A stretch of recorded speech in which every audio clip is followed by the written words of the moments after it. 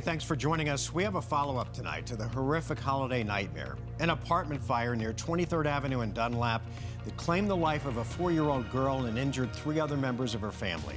Just horrific. Team 12's Rachel Cole joins us live in Studio 12A with more from the neighbors and an update on that family. Rachel?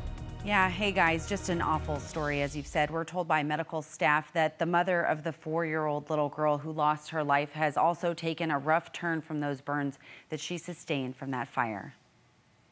I just want to give condolences to the friends and family members and the loss and everybody in the apartment complex. Ezra Steverson, who lives in the complex, couldn't believe the size of these flames. I barely had clothes on, but you know, at the end of the day, it's all about saving our lives, and material possessions can always be replaced. Building 7 scorched by the fire, displacing several families and taking the life of a toddler. When we heard about the death, it was like, oh man, we didn't think it was that serious.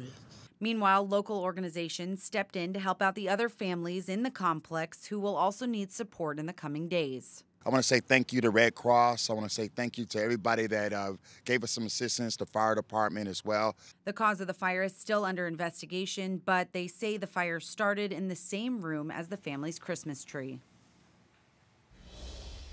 A spokesperson from the Arizona Burn Center, Valley Wise, says other members of the family, a man and 10-year-old girl, could be released from the hospital soon. Guys, we'll send it back over to you. All right, Rachel, thank you.